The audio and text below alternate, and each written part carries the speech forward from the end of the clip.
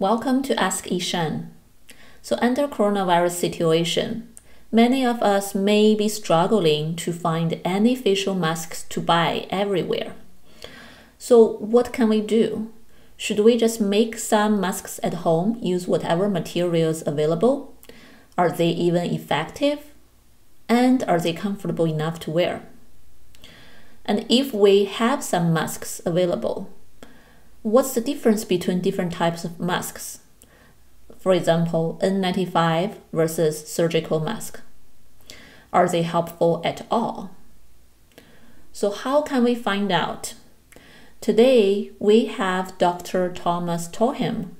He is Associate Professor of Behavioral Science at the University of Chicago Booth School of Business. And he is the founder of Smart Air, a social enterprise that promotes open data and low-cost air purifiers to really help people cope with air pollution in both China and India.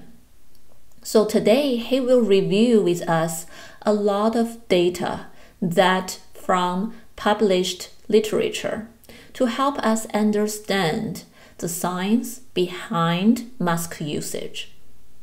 Welcome, Thomas. Hey, Yishan. Nice to be chatting with you. Yeah, nice to see you again.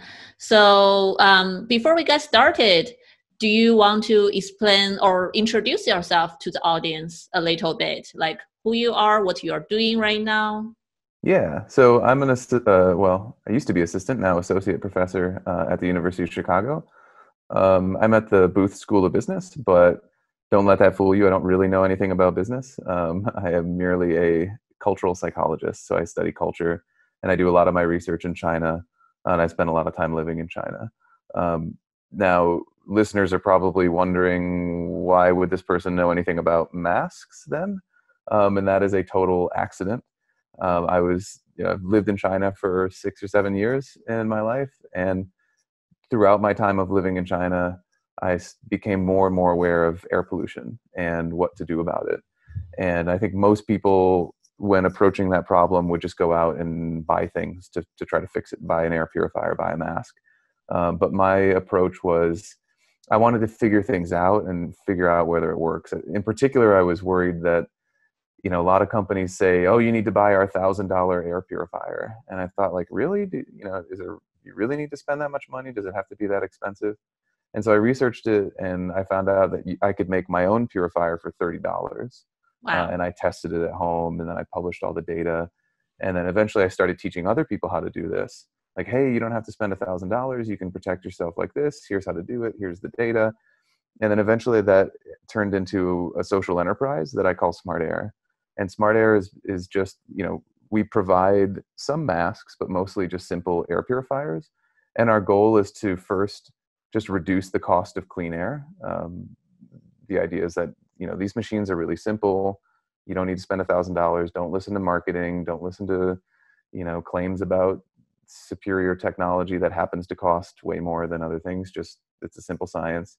And then we also do open data tests. And it's the same sort of thing, right? Like, our belief is that if people understand how things like air purifiers and masks work, number one, they'd be better able to protect themselves. But number two, they wouldn't be wasting money on companies that are convincing them about things that don't really need to cost that much money. And so along with the coronavirus, like when that came out, there were a lot of questions about, do masks work? Do they capture really small particles? Do air purifiers capture virus particles? Things like that.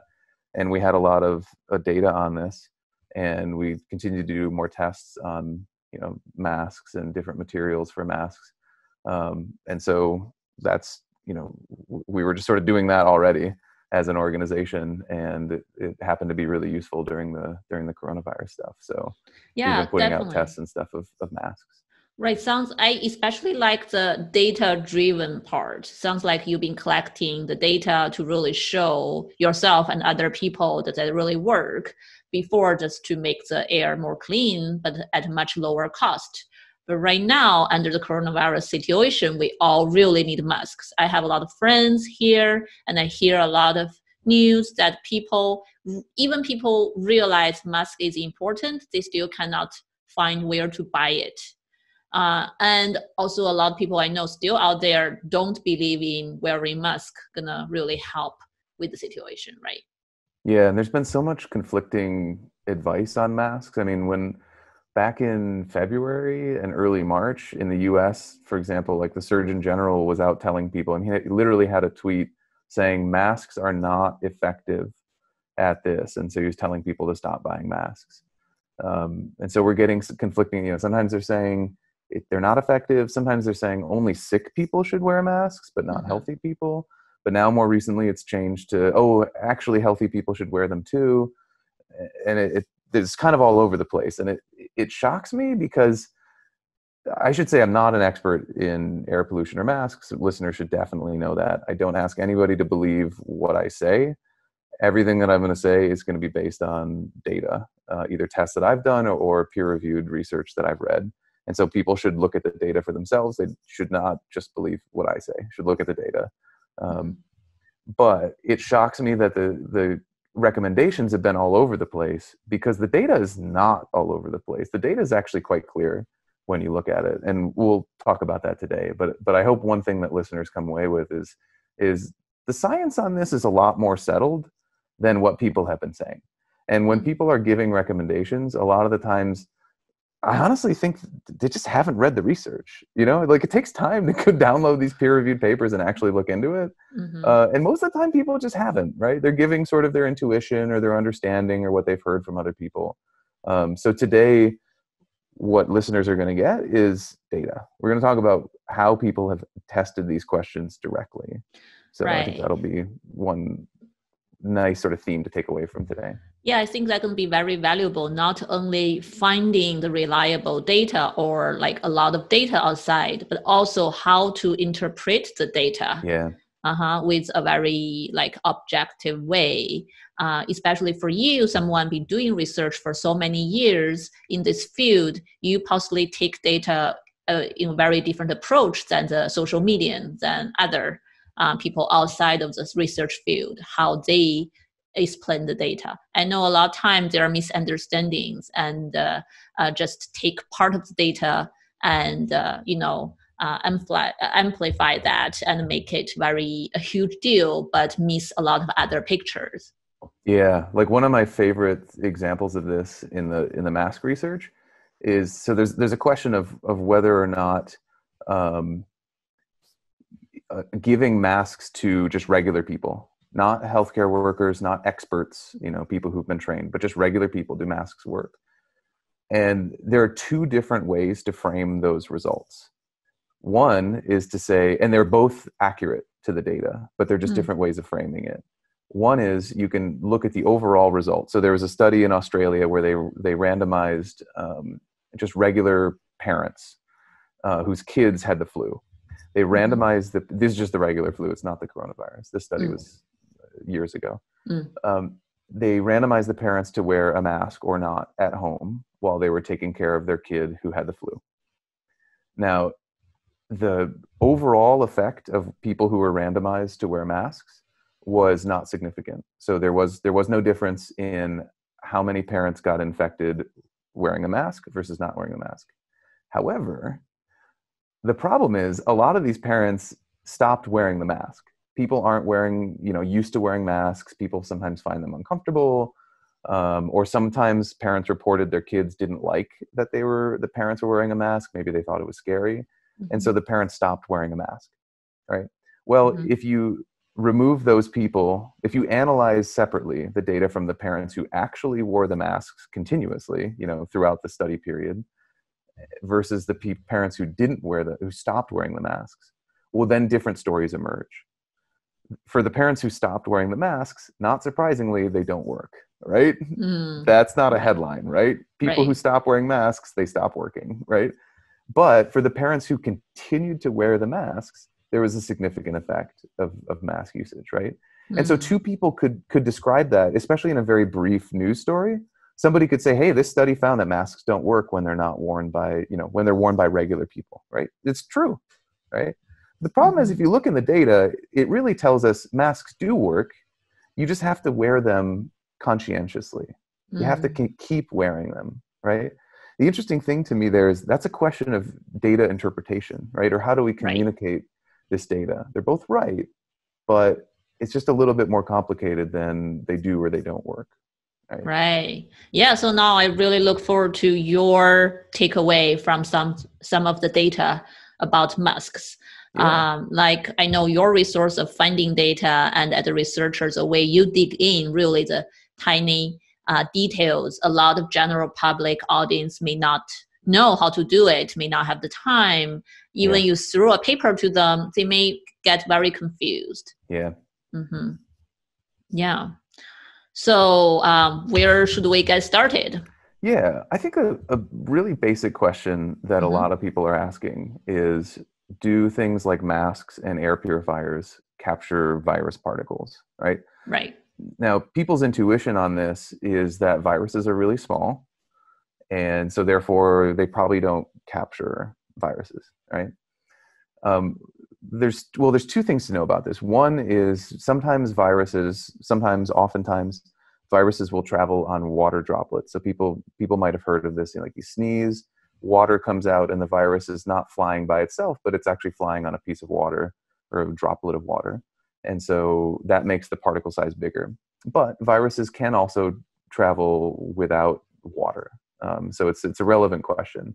Now, people's intuition here is that the smaller the particle, the harder it is to capture. Oddly enough, that's not true.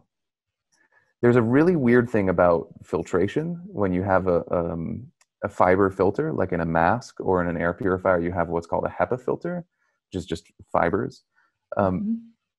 It is true that the smaller the particle, the harder it is to capture, until you get down to very small particles. When you get down to very small particles, what happens is they're so small that when they travel through the air, they get bounced around by air molecules, right? We're talking about very, very small particles here, right? They hit a molecule of air, and because they're so small, it actually bounces off the air. And then it hits another air molecule and it bounces. So these particles are so small that they can fit through a filter, right? If you just could, take a really small particle and try to fit it through a filter, it can fit, right? It's that small. But the thing is, because they're so small, they get bounced by air molecules, they end up hitting the fibers anyway, right? Because they fly in these random patterns, because they get bounced around. That's called Brownian motion. That's the scientific name for that. But anyway, that's sort of the theoretical explanation. Let's talk about some data, right? Now, the relevant data here is, I'll share my screen first. So we can look at some data here. Sure. So just to clarify, this is not, for this data specifically, it's not directly about coronavirus. Yeah, so what we're going to see is, so that's a theoretical explanation of why filters can capture really small particles, right? Now, in the data that we're going to see, we actually will see tests where researchers shoot virus particles at filters. Okay. And then we'll see how many do they capture, right? Sure. Now, scientists haven't done this with the coronavirus because it's too new. I mean, we just haven't had the time to do that. But what I'll show you is we'll show you viruses that are both larger and smaller than the coronavirus. And what we're going to find is that they're effective, right? Cool. So it would be really weird if filters could capture particles that are bigger and smaller than the coronavirus, that are also viruses, and yet somehow wouldn't be able to capture the corona. I mean, it seems basically impossible, right? So, and we'll also see particles that are at the same size as the coronavirus. So, okay, so no tests I'm going to show you. We just don't have tests of the coronavirus itself, but we have tests of other viruses and other particles that are the same size. Yeah, so let's take a look. Yeah. All right, let me just share my screen here. All right, so here's what we want. All right. So the first question is, how big is the coronavirus? What is the size of those particles? This we do have an answer for already. Scientists have already measured the coronavirus under electron microscopes. And what they find is, on average, the diameter is 0.125 microns. 0.125 microns, very small, right? Here's an idea. This gives you a sense of how big that is, right? So this is, for example, right here is a red blood cell. That's 7 microns. People might be familiar with PM 2.5. Right. This is a category of pollution. These are basically pollution particles that can penetrate deep into our lungs. That's 2.5 microns. Here's a type of bacteria that's 0.5 microns, and the coronavirus is 0.1 microns. So we're talking about very small particles right there. So that's Wow. roughly the size. A human hair would be even larger than the biggest particle you're seeing right here. And so what you'll see, for example, through Smart Air, we've pointed out how in the media, people are making the opposite claim from us. So this one's interesting. This one's in Business Insider. They say N95 masks, so these are those sort of fancy masks that you'll see sometimes in hospitals and construction workers wearing. They say N95 masks filter out airborne particles down to 0.3 microns in diameter. Now remember, the coronavirus is 0.12. Right. So that's smaller smaller. than that. So anybody reading that would say, oh, so it doesn't filter out the coronavirus, right? It's smaller than that, so it doesn't filter it out. All right? I had the same question. Totally reasonable intuition, makes sense. It's just totally wrong. It just happens to be totally wrong, right? And I don't mean to say that like other people are so dumb, I'm so smart. Like I thought this when I first started looking into these questions, right? When I first started getting an air purifier, I thought that that totally made sense to me. Right. If you just think about size, right? It does not work. It should not work. And the problem is, I think the really interesting thing is, when we think of filters, we think of things on the scale that we can understand, objects that we can understand, right? So if you've ever used like a strainer to strain like pasta in the sink, like we can understand that, right? If the pasta is bigger than the holes, right, then it stays in the bowl. And if it's smaller than the holes, then it goes through. Simple. Like I understand that. But the problem is things get really different when we talk about really, really small particles. That's when things start behaving differently. And we don't have a metaphor for that, right? Like we don't experience things that small.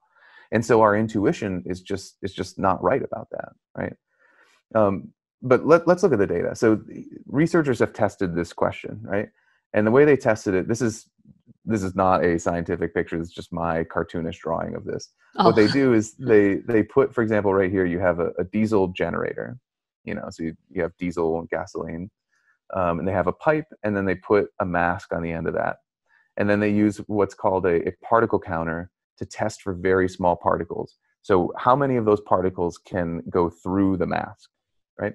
Now this machine tests down to 0.007 microns.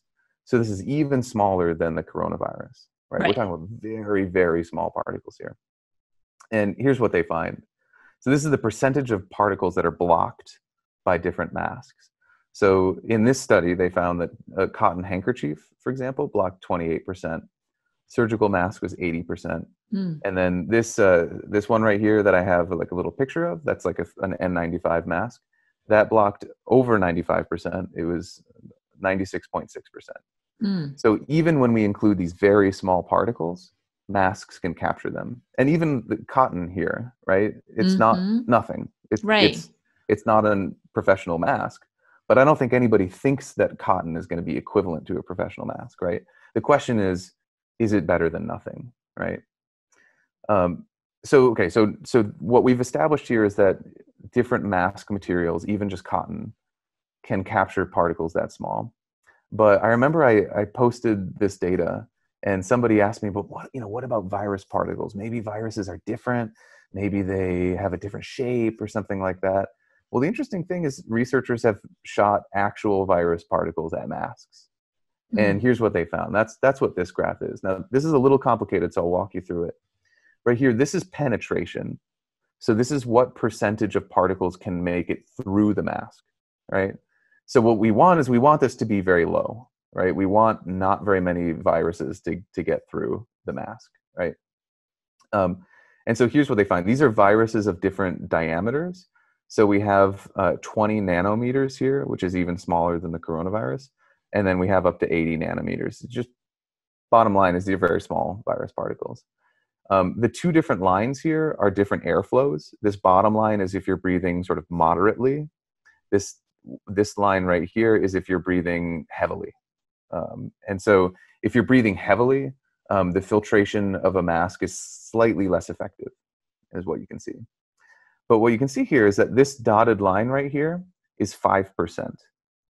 And remember, these are N95 masks, so we would hope that they can capture 95%.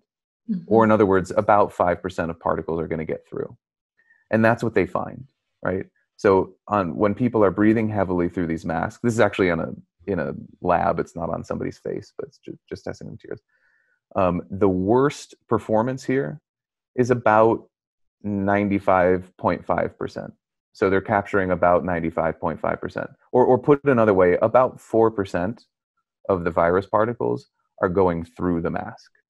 Does that make sense? So we're talking about actual virus particles shot at real masks. These are not like simulated masks. These are just masks that people can buy online. Well, if they were available right now, you could buy these online. This one is a 3M mask right here that they were testing. Right? There are differences between masks. This is a mask that researchers tested that had scored slightly worse in earlier tests. And you can see the penetration here is slightly higher. It's slightly above 5% when people are breathing or when they used a heavy airflow, but not by much. It's about 94% effective. Right? So the mask was capturing 94% of the virus particles that were being shot at it. Right? So simple answer here, you shoot viruses at masks and they capture the viruses. So masks works. So masks can capture viruses, right? And now we can remember too that if a virus is traveling on a water droplet, we're probably going to capture even more than the percentages here, right? Because the water droplet's going to be quite a large particle. Right. Now, people look at this and they might say, okay, well, those are just testing whether particles get captured by the mask. But what about if you actually wear a mask, right? People think if you actually wear a mask, maybe the air is going to leak through the sides of the mask, right? So you can test this by having people actually wear a mask. And I've done a test like this. I was fortunate enough to go to the lab of 3M in Beijing. Oh, cool. And yeah, that looked like you. I was wondering. Yep, that's me. That's me doing a fit test there. So these are called fit tests. You wear a mask, and then they put a tube on the mask to test the air that's inside the mask while you're actually wearing it, right? So I'm wearing this mask, breathing in it like normal, and this white tube right there is sampling air. It's pulling air out of the mask while I'm breathing it. And then this other blue tube is testing air that's just outside the mask. So we can ask how many particles are inside the mask and how many particles are outside the mask, right? While somebody's actually wearing it, right? Now, I've done this test. There's a doctor in Beijing who also did similar tests like this. Also, the person who co-founded Smart Air with me, Anna, so she's female, and she's from China. So some people wonder about whether masks fit people of different ethnic backgrounds better or worse. So we'll have her data in there as well. We tested a variety of masks, and here's what we found right here. So these particles, by the way, these are 0.01 to 1 micron. So these would include virus-sized particles. These would include the coronavirus. And what you can see is for most of these masks, most of the N95 masks are over here on the left. And you can see that the performance here is quite high. So for example, this one all the way on the left, on my face, that captured 99.7% of particles. Wow. While it was on my face, while I was actually wearing it, right? Sometimes they perform worse, sometimes on different people's faces. Anna's results were slightly worse than mine. So for example, this one right here is Anna. That was 99.1%. The worst mask on her face was 92.9%, right? So yes, that's worse, but still very high. Like if you ask if I said, hey, this mask is going to prevent you from breathing 93% of particles the size of a virus, is that enough? Is that enough for it to be worth it? Yeah, right? I mean, who would say no to 93%, right? Right. Especially if there's nothing, but if there's nothing 100% for sure, right? So over 90% is pretty good. Yeah, I mean, I don't think anybody would expect that you get 100% unless you were wearing some sort of crazy hazmat suit or something like that, right? Things were Right. like plastic all over your face or something like Right. that, right? So yeah, nobody would expect that. I would point out here though, this is a surgical mask over here on the right. That was 63%. Right? Now, I think this makes sense to anybody who's ever worn a surgical mask because they don't fit very tightly, right? Right. Usually on the side, you can feel that the surgical mask is not touching your face very tightly, right? And that's Yeah. what tests find, right? So if we scroll back up to look at just how effective are surgical masks at filtering particles, we can see the surgical mask here scored 80%, which is quite high, right? But then we ask, well, if we take into account how well it fits the face, then it goes lower. Now this was 63%, right? Meaning, yes, air leaks in the side of surgical masks, right? But the problem is people often think that if any air leaks, then it's ineffective, right? But 63% is still a lot better than 0, right? So I'm not saying, hey, you shouldn't buy a well-fitting mask. Of course, tighter fit is going to be better, right? Nobody's arguing the other side of that. But the interesting question is, if I can't find a mask that doesn't fit, if I can't find a mask that fits very well, is it just worthless? Should I just do nothing? Or is something better than nothing? And this data is very clear. 63% is better than nothing. This is only on one person's face, but other tests have found, if people Google smart air and surgical masks, they can find other data on that. So this is basically, this is the basic answer to whether masks can capture virus-sized particles. And the answer is they can, right? I think maybe the next question that we would ask then is, okay, well, is there any evidence that masks actually protect people from getting sick, right? Right. Or do you have any questions about the filtration first? I just want to make sure the audience understands the takeaway point. Based on the data you showed me, looks like it's definitely better to wear something, some kind of mask, than nothing. And also depends on the different type of masks. Some Definitely. masks definitely works better than others, especially if the fit is very well. That's exactly right. Yeah. Right. And so in general, these N95 or even N99. So actually, one thing I might point out to the viewers, this mask over here on the left side, that is actually what's called an N99 mask. Fortunately, the terms here are very easy. An N95 blocks 95% of particles, 0.2 microns or above. An N99 is 99%. So it's just slightly higher, right? So this is actually an N99 mask. The only downside with N99 masks, well, one is they tend to be a bit more expensive, about $1. This one's about $1 or $2 more expensive than this one right here, the 9001V. That's an N95. So that one is about $1 or $2 cheaper than the N99.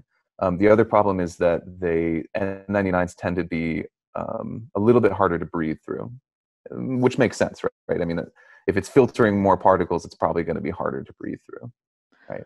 Right. But yes, masks do fit. These N95, N99s, they tend to fit people better than the less professional masks, like surgical masks. And also these ones on the right are mostly sort of commercial masks or like consumer masks. There's the Totobobo right here. There's a Respro, which is the bicycle mask. There's one called I Can Breathe. There's also the Vogue mask. These ones tend, in the data that I've seen, these ones tend to fit people's face not as well as the 3M N95 more sort of professional masks. So that's another thing that people might look for. Right. Just to add a real life data point is when I interviewed doctors who went to Wuhan to help with the psychotherapy work in the Wuhan hospital in February when the coronavirus situation got really bad. What their protocol was to wear N95 in the hospital whenever they're directly facing people who are diagnosed with coronavirus the whole time. And if they work in other settings with patients who are not diagnosed or unclear, they wear surgical mask. So so far, based on what I heard and what they heard, is no volunteer went to Wuhan and stayed there for over a month working directly with patients who are diagnosed. None of them got infected. Yeah. That's interesting. Yeah. Yeah. And I would say, I mean, I imagine that they were probably saving some of the N95 masks for, they probably didn't have a huge supply of masks, right? I mean, if it were me and I had all the N95 masks in the world, then I would probably just wear them all the time, right? So like, for example, when I'm in Beijing or when I'm in India and I'm biking or walking outside, I just wear N99 masks. But supply is not a problem, right? Under my normal life, right? But if supply is limited, you might want to save the N95 masks for the very critical times when you're directly dealing with a known patient. And then for other times where it's less serious, you might use a mask that's not as effective, but saves the N95 for the more critical times. That would be logical to me. Right. Yeah. All right. Shall we go on to whether masks actually prevent infections? Yes. I'm curious about that. Yeah. So this is an interesting question because showing that masks actually capture viruses is a somewhat different question, right? Once we actually assign people to wear masks, now we're asking a slightly different question, right? Now we're looking at sort of more real world situations. We're looking at people's behavior. So, how does wearing a mask change their behavior? Some people have actually argued that people should not wear masks because they give people a false sense of security, right? The idea here is, oh, I wear a mask and now I think I'm 100% protected. And so then I behave irresponsibly, right? Maybe I get really close to sick people, or I spend more time around sick people than I would otherwise, right? So some people actually argue that masks are dangerous because they actually make us less responsible, right? Now, that's not a crazy thought, right? We can make that logic work in our heads, but we'll see data here, right? If that logic is true, then we should find actually worse results for people who are assigned to wear masks, right? So this is a really interesting question, right? Right. So let's check it out. These are just some of the. So another question I want to ask as we're doing this is surgical mask versus N95 mask, right? There are definitely people out there who say you have to have an N95 mask. Surgical masks just don't work, right? Because the filtration efficiency is lower and because they don't fit as well. I think that's a perfectly good intuition to have. In fact, Smart Air on our Twitter, we actually polled people. We told them about a study. We said there's a study where they randomized nurses to wear either a surgical mask or an N95 mask during flu season, right? So they're working in hospitals, people have the flu and other illnesses. And then the researchers assign some people to wear surgical masks and they assign other people to wear an N95 mask. And we just asked people, before we show you the data, which do you think worked better? We polled people. And 68% of people said they thought the N95 mask would work better, right? That would have been my guess, right? 14% actually said the surgical masks, and 17% said neither. I suppose they mean that none of them work, right? What they found, though, is that there was no significant difference between how many nurses got infected with the N95 mask or the surgical mask, right? That's really interesting, right? The surgical masks were just as effective as the N95 mask. And if anything, so it was 7% with a surgical mask got infected versus 8% with the N95 mask. So it's not even in that direction, right? You might think, oh, maybe it was a difference, but it was small. The N95 was better, but only slightly better. The data's not even showing that, right? It's actually slightly in the opposite direction, but the difference here is not statistically significant. Now, at that point, you might say, okay, well, that's only one study. It's randomized. It's a strong design. They had 2,862 healthcare workers the large sample, right? Mm-hmm. But still, studies, sometimes you find one thing, sometimes you find something else. So we looked at another study. There's another study where they again randomly assigned healthcare workers to wear N95 or surgical masks. And what they found here was, again, no significant difference here. All right. So, and again, surgical masks were slightly more effective. So in this study, 20% of people who had surgical masks got infected with influenza. And 22% with the N95 mask got infected. So what we're finding here is these two studies, no difference between a surgical mask and an N95 mask, which is really interesting, right? Mm. But at this point, you might think, aha, maybe some smart listeners are out there thinking, right, I've got it. I understand what's going on. Neither of these studies have what scientists call a control group, right? Both groups are wearing masks. So maybe it's that actually masks don't work. And so if surgical masks don't work and then N95 masks also don't work, then there's no difference, right? If they both don't work, then there's no difference, right? We haven't actually established that they work, right? To establish that they work, we need to make some people not wear a mask, right? Right. We need people who don't wear masks to compare to people who do wear masks, right? Mm-hmm. And those studies that I showed you, everybody was wearing a mask, right? So to do that, the problem is, well, are we really going to make a nurse not wear a mask? Like, doesn't that seem kind of wrong to force nurses to treat sick people without a mask? I mean, we're pretty sure they work, right? But it seems wrong to not make them wear a mask. So one way that people have done this is with a study I was talking about before with families at the home, right? Mm. That is a place where people routinely do not wear masks, even though they are in close contact with sick people. Therefore, the researchers said, well, it's ethical, it's okay if we randomly assign some people to wear masks and some people to not wear masks, right? So in this study in Australia, they assigned people to they randomly assigned some parents whose kids had the flu to wear either an N95, a surgical mask, or nothing. Mm. Okay. So now we truly have a group that's not wearing a mask, right? And then the researchers tracked how many of the parents got the flu. So they're taking care of their kids who's sick with the flu. How many of these parents also get the flu later, right? So what they find is this. Of the parents who were not wearing a mask, that was 17% got the flu. Now that's kind of interesting, right? It's not 100%, right? It's not even 50%. 17% is not a super high rate, right? Mm. Now, some of these parents, maybe they had the flu before. Some of these, maybe they had the similar flu in years past, right? So we don't know.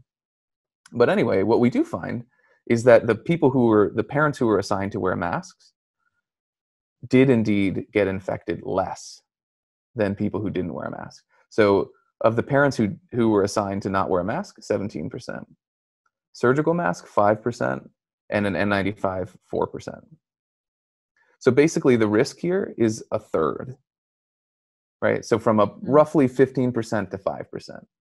That's roughly the difference that we're talking about with masks versus not. Now, what I said before though, these results are for the parents who continued to wear the mask during the study. Right. If you look at the parents who stopped wearing the mask, and they measured this both by asking the parents, and sometimes the researchers actually went to people's houses and observed whether the parents were still wearing the mask. So if you look at the parents who stopped wearing the mask, there was no benefit. Mm. Now, some people I literally have heard people interpret that as masks are not effective. Mm. That seems wrong to me, right? Quite misleading. It's misleading, right? Right. At least you should present both way to people, so people can pick and choose and decide how they think about it, instead of like cut half the story, tell the public. Yeah, right. I mean, I heard somebody on the news, I heard a representative from the World Health Organization the other day on the news, and she was complaining that she sees people in public not wearing masks properly, right? Sometimes people have them just over their mouth, not over their nose, Or sometimes I've seen this too, where people will just wear it around their neck rather than on their face, right? Yeah. I mean, okay, first of all, the people who are wearing it around their neck, they know they're not wearing it properly, right? They are choosing to do that. That is a choice, right? They're not so dumb that they think a mask works on their neck, right? So really, it's a question of compliance rather than a question of expertise or knowledge. I think that's really the more important question here, right? And if the question is of compliance, people have masks, but they're not wearing them enough, or they're not wearing them properly, then why are we telling people just to not wear masks? Instead, it seems like we should tell people, hey, masks work, but you have to wear them. Right? I mean, doesn't that seem like the more if the problem is that people aren't wearing them enough, well, tell people to wear them more, rather than just say give up and say, well, just don't wear a mask, right? Right. That drives me crazy because again, they're right that people don't always wear masks properly, but the conclusion is not then, well, so we just shouldn't wear masks. That's ridiculous, right? So I think that's a really interesting question.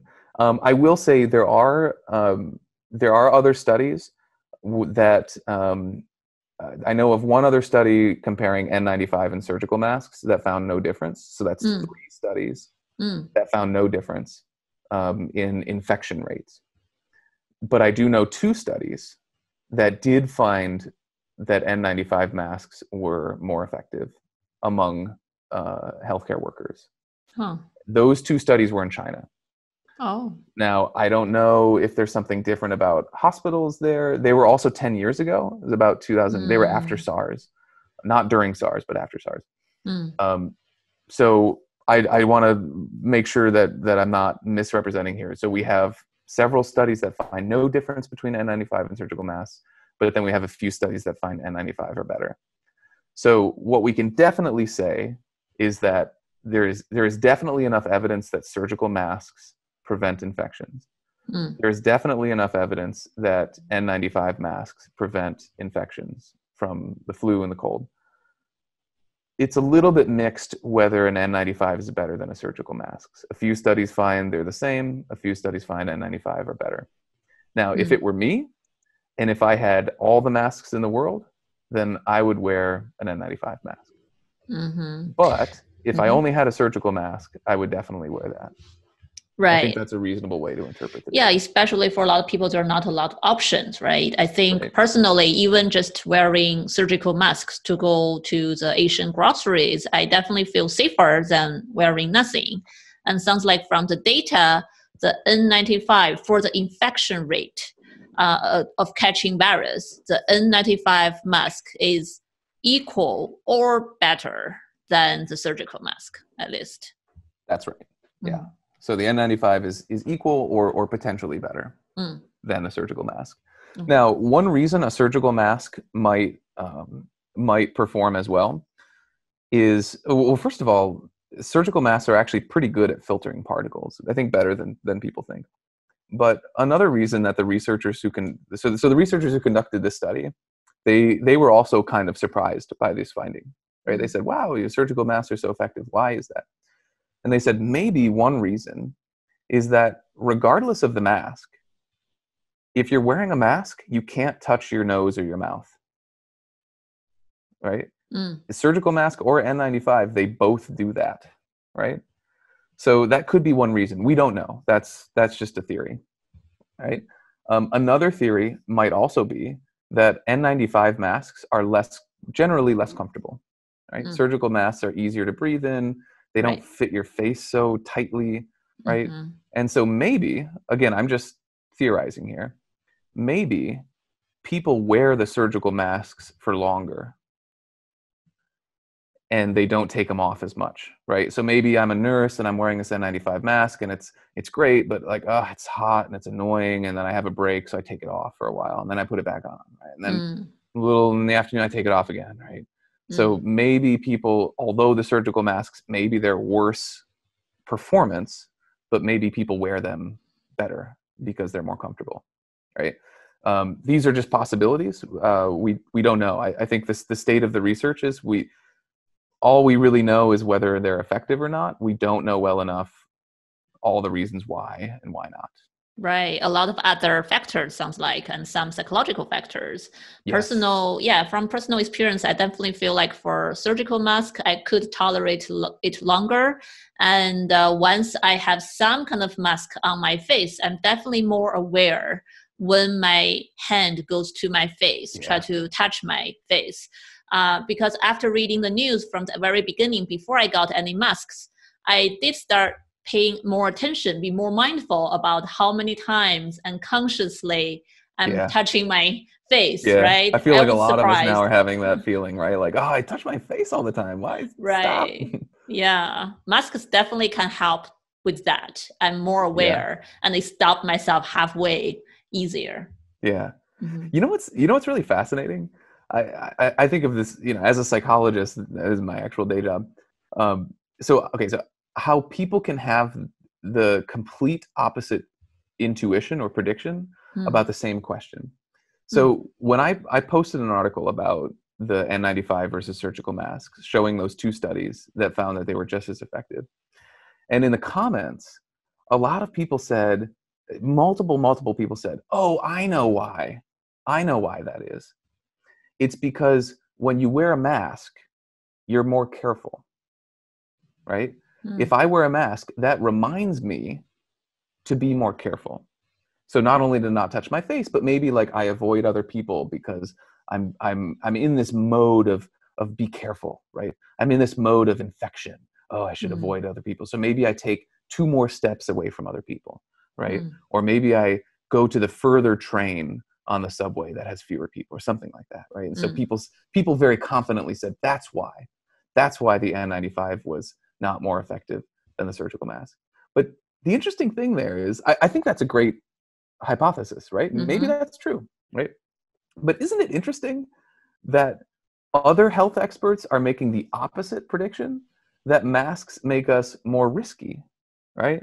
We talked about that before, right? People say, oh, you shouldn't wear a mask because actually it makes you more of a risk taker, right? It makes you more sloppy.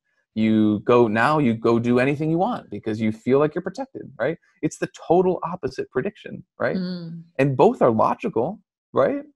Both seem like reasonable things to say. Maybe humans behave like that, but they're the complete opposite, right? And who knows, maybe neither is true. The interesting thing, I think, like as a psychologist, is that this is what we do every day, right? We think of, okay, how would this affect somebody's behavior? And before we run studies, usually you don't know, right? Like hypothesis A and hypothesis B are totally plausible to me. We don't know until we get the data. But among regular people, if we see the data, then oh yeah, of course it's because they're more careful. Oh, it's false sense of security. But like we need data on these questions. And so it just bugs me when I hear people very confidently saying, oh, people shouldn't wear masks because it increases risky behavior. When do we really have evidence for that? Because I can just say, in my own experience, I don't think that wearing a mask makes me behave irresponsibly. Maybe I'm wrong.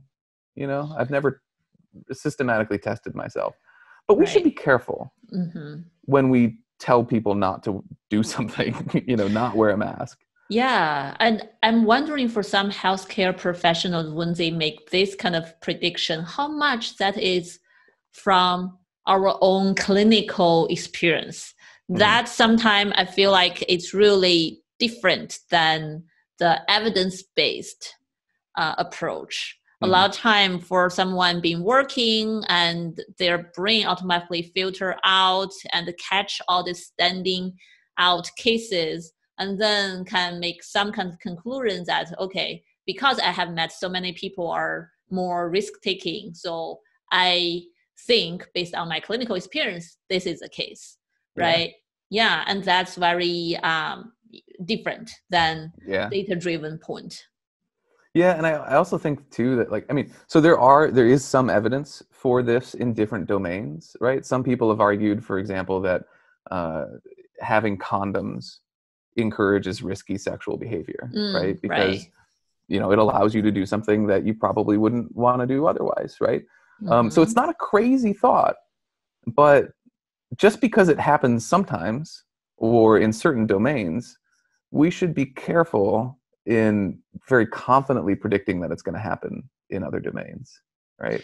I just think Yeah. it's interesting that people are making opposite predictions, right? And both could be true, you know? Right. And they are so, for coronavirus, it's so important to decide how we're going to guide the public and the policies. For the condom example, I also heard that, especially for China, when they, or Asian countries, when they decide whether to have those kind of education class for high school students or junior high school students, right? There, those kind of two conflict views. And then I think data driven to certain direction, and then eventually people think we'll have the education class to make it available actually is still better than not. Yeah. Even if, yeah, so I read a review recently that said, in general, not always, but in general, when people are given sort of protective measures like masks and things like that, I don't know of anybody that's tested it with masks, but in other domains, they say, yes, some people seem to respond by taking more risks, but the overall effect, the average effect, tends to be protective. And I think that's what, you know, if we're really concerned about public health, you know, the overall effect is probably what we should care about. And if we're concerned about people taking risks, we can also remind people to say, hey, you know, just so you know, like, it's not 100%. But I think with masks, it's weird because I don't think anybody out there thinks that a mask is 100%. Like, if we ask people on the street, do you think this mask means that there is a 0% chance that you will get infected? I don't think people think that it's zero, right? Yeah. So I would be surprised if many people thought it was like that. Right. I think I saw some news comparing, or some articles comparing those like full mask cover your whole body, whole face that Yeah. we often see in those zombie movies, to talk Yeah. about when do you really need over Yeah. 99.9% of Yeah. protection. Yeah. Like Ebola virus or, you know, things like that. Right. But anything, I think it's hard to see it's 100%, or Yeah. any medication, any treatment clinically. No one ever can announce this is 100% effective. Yeah. And I think people wearing, for example, homemade masks right now, I think they understand that. They're not, I don't think people think it's 100%, right? But the question really should be, is this better than nothing? Which is actually a good segue into the DIY mask thing. Yeah, exactly. So people, after people adjust their expectation, know a lot of the data you just mentioned. Now a lot of people cannot buy the mask. They are doing them their own. What kind of material they can, you know, think of choosing, what they should do? Any suggestions on that? Yeah. So I've got some cool data on this. And so the interesting thing about this is, so researchers after the swine flu, you remember that a few years ago? Right. After the swine flu, researchers, they noticed then there was a shortage of masks as well. And they said, hey, maybe in the future this is going to happen again. So what we're going to do is we should test homemade materials or household materials. How well do they work as masks?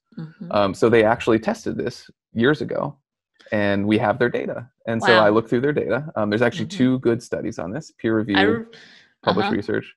I really like researchers' mindset, right? Whenever something happened, start thinking about these questions, people often going to ask, have the research done, have the data out, so in the future, we can really refer to it.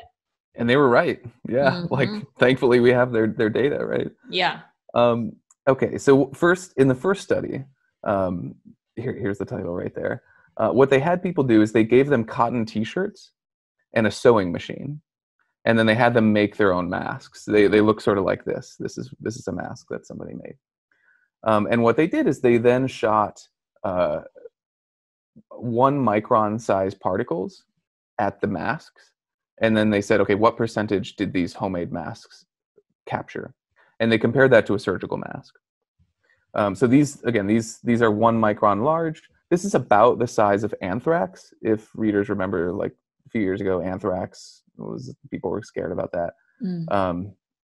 It's about the size of that.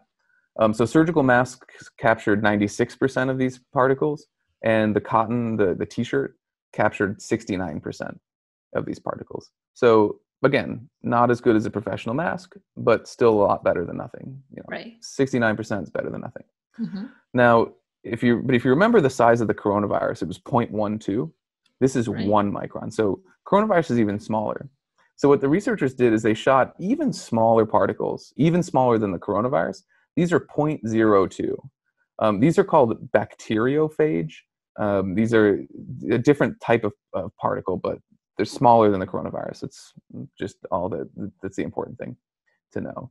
And what they found here is that the cotton mask, the homemade mask, captured 50% of these very small particles, whereas a surgical mask captured almost 90% of these particles. So again, not as good as a professional mask, not nearly 100%, but definitely more than 0%. Right? Now, again, we get to this question of, okay, but what about how well it's fitting on people's faces? What about when somebody actually wears the mask? So they did fit tests, like the one that I showed you before. Mm-hmm. And here it is on somebody's face.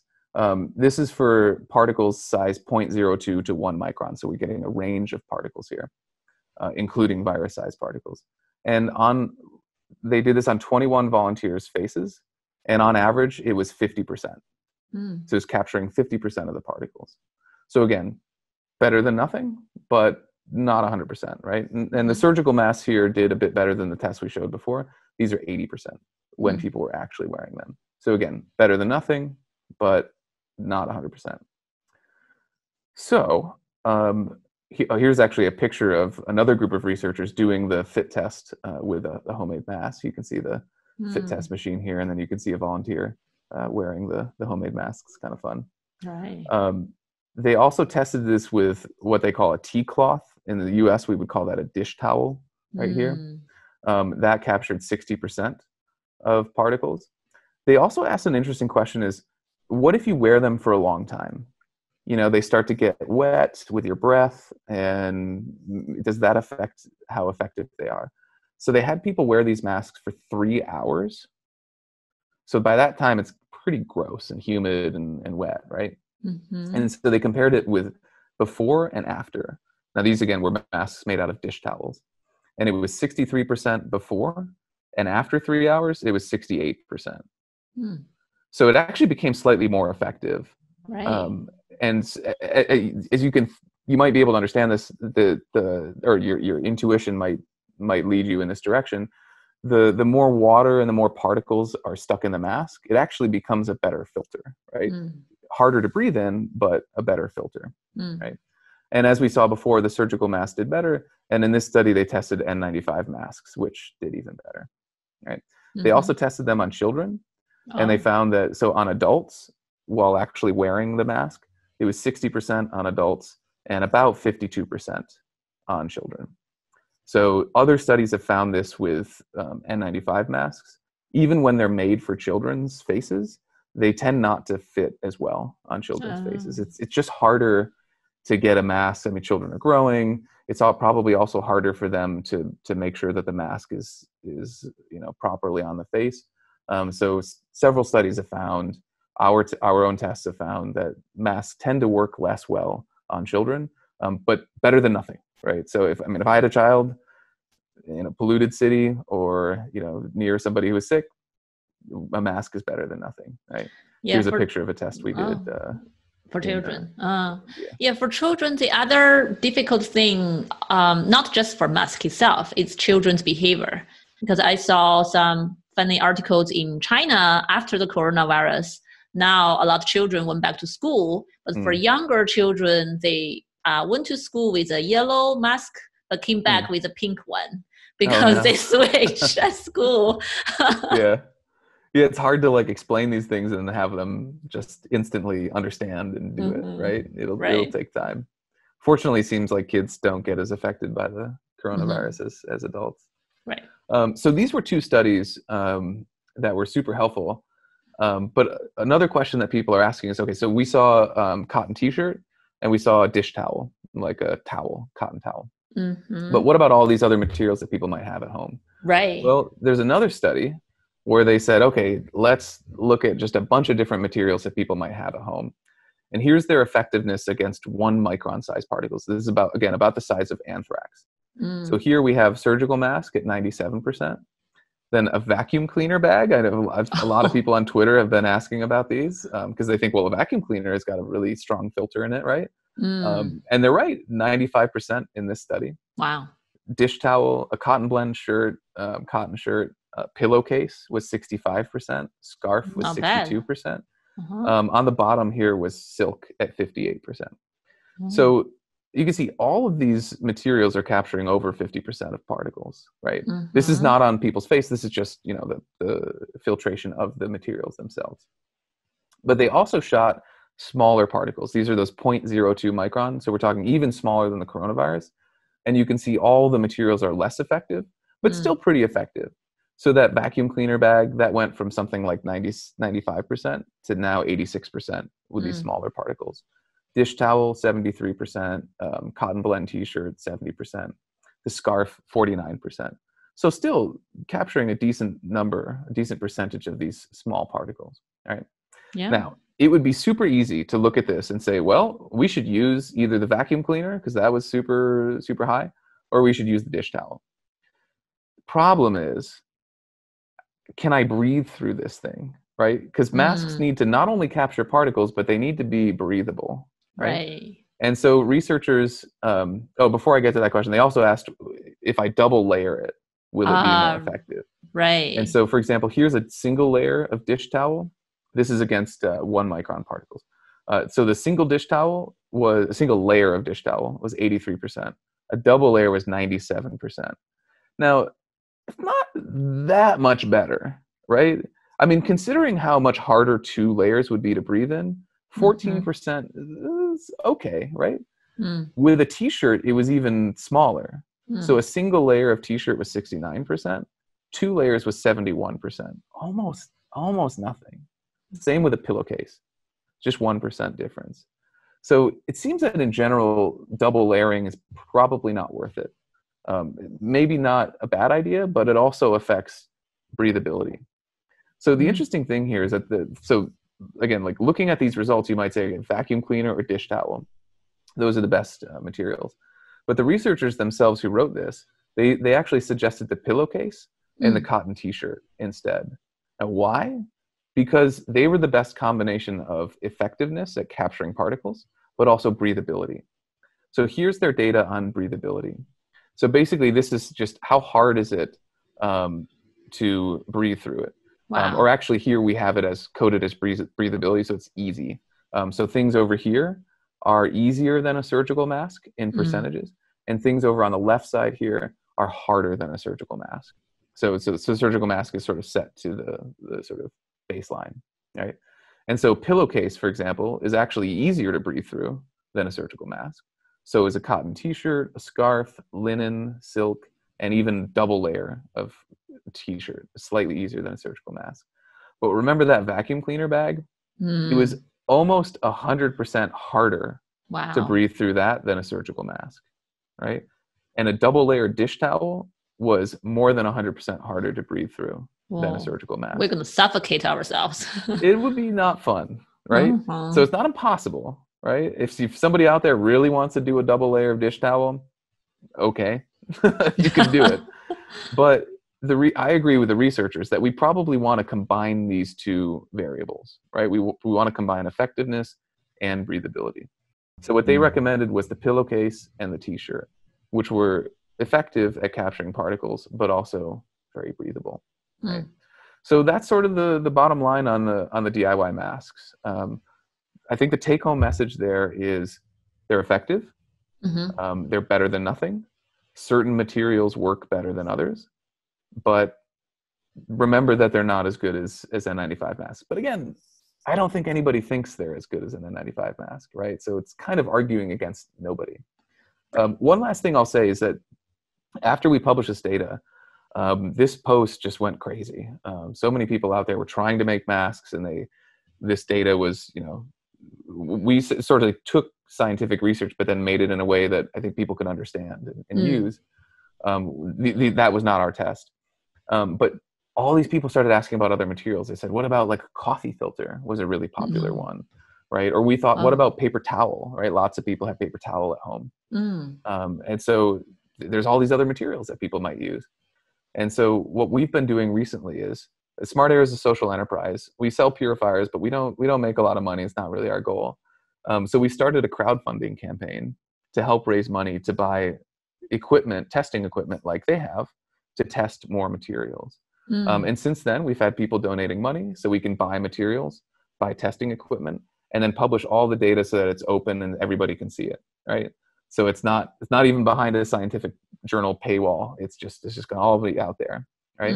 And we've actually already started testing these materials. Although people can continue to donate money, please do. We need more equipment. If people are willing to donate $1, $5, or $10, that will go to buying more materials and buying testing equipment. And so probably next week we will be publishing even more tests on more materials that we can find, including paper towels and coffee filters. So, great. Yes, I will. Please give me the link to those platforms and the donate channels. I will put them all on the show note. So people, whenever they watch this YouTube video or listen to the podcast, they have a way to get to those links, know how to find more information and the research results. Yeah, awesome. Yeah, and people can also, even if I'm sure we'll post links too, but if you just Google Smart Air filters and then DIY mask or homemade mask, you can find any of this stuff. And then we link to all the original research articles if anybody wants to look up the originals. They can find the methods and all the data, and even more fun data that obviously we don't report everything in the article, so there's more to be discovered. Yeah. That's awesome. Thank you very much, Thomas, today for sharing all this wonderful research with us. And especially to myself, I think a lot of the research are quite new to me. And a lot of questions you are answering in this presentation, actually, I have asked those questions myself, but have no idea where to find the answer. So I think by listening to this and watching all this data, hopefully audience can feel the same, that they really now know better, at least know how to choose between masks. If there's no options to buy any, what to do at home, at least what material to consider. Yeah, that's exactly what it was like for me when I started to get worried about air pollution. So, I was living in Beijing. It was 2013. The air pollution was really bad that winter. And I wanted to know, do air purifiers work? How do they work? What's the, exact percentages on this? Do I need to buy? What's the difference between those expensive ones and all the other ones? And the thing is, the answers are out there. Researchers have tested these questions before, but it was really hard to find them, right? I had to dig and find this stuff. And oftentimes I had to do some tests myself even. And so really one of my big goals with Smart Air, and if people are considering donating to our mask test, this is what you're supporting, is getting answers to these questions and also communicating it in a way that people can understand and is easily accessible. That's really it. Because a lot of the answers to these questions, like, can masks capture viruses? The answer is pretty simple, right? And the data's out there, right? Yeah. Can air purifiers lower PM 2.5 in your home? We know the answer to this question, right? It's just oftentimes not in a convenient format. And people haven't done the sort of interpretation of the scientific research to make it easy. So I hope that Smart Air is helping, at least in some way. That because I found it hard to find the answers to these questions, that's what I'm trying to do. I'm trying to put it out there so that people can do it and they can make the right decision for themselves based on the data. And that usually involves, in air purifiers, it usually involves not spending $1,000 for clean air, right? Yeah. Or it involves, for masks, it involves doing something rather than nothing. Right. Yeah, and especially for coronavirus right now, I know there's financial stress, there's health concerns, so all this information could be really helpful to guide people to the right direction, or a direction at least they can consider. Yeah. Right on. Yeah. Great. Thank you, and thanks for Smart Air doing all this wonderful work. Yeah. Thank you for having me. I hope you're well. Yeah. Okay. All right. Bye. Thank you for watching our videos or listening to our podcast. If you like our show, please feel free to subscribe, like, and share it. If you have any questions or feedback, we would always love to hear from you. You can either email us or leave feedback on our website at mindbodygarden.com. or directly under the YouTube video channel. Thank you very much for your company today, and hopefully to hear from you or have you with us next time.